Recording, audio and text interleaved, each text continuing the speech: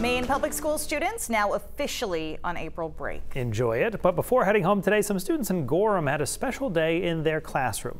800 students at Gorham High School sat down for the English X Career Day event.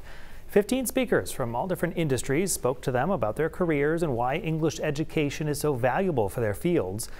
Local screenwriters, marketing professionals, even our own Sam Rogers, all part of the two-day event. Students were then required to share their thoughts about each presentation.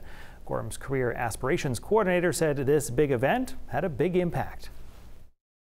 I think the thing that stood out to me most is students feeling thankful to be given an opportunity to connect with people outside of our school and seeing the relevance of the content they're learning in class.